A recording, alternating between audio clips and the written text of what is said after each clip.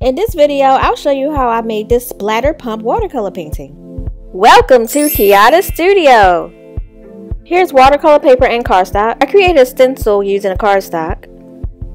All of my art supplies is listed in the description of this video. Rewriting the watercolors from the palette that I used in my last video. Applying water in the negative space of the painting for the wet and wet technique. Using paint for the negative space in the painting. I like to use the same colors in different art pieces to make it easier for my customers to match my artwork in their home or office.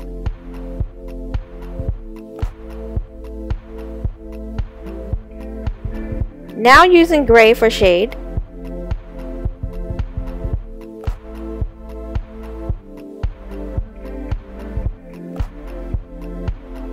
I'm now using the paper clips.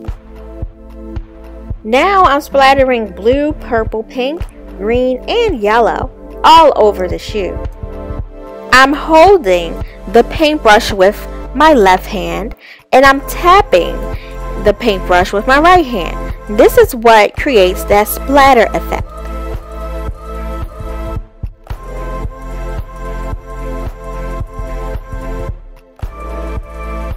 The splatter effect can be used with multiple mediums. I've used it for watercolor painting and I've also used it for action painting with oil paint.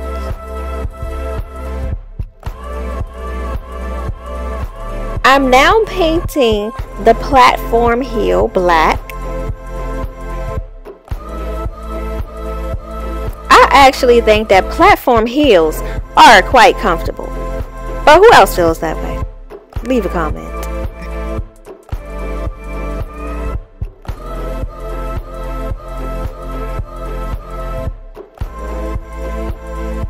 I'm using yellow for the inside of the shoe. Whenever I have a fashion accessory that has a pop of color inside of it, I just feel like it's a special little surprise.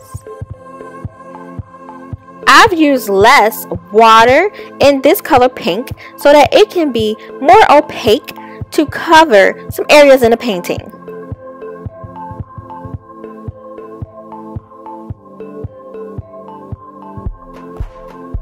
I'm now using this water-based needlepoint pen to outline around the shoe.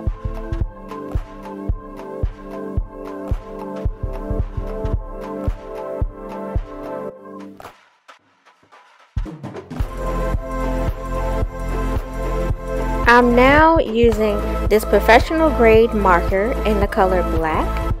I'm using it so I can make sure that the heels have some more shade.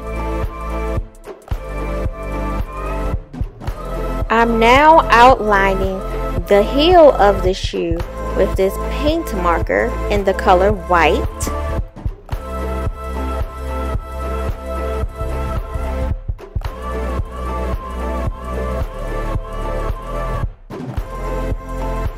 It's all done now.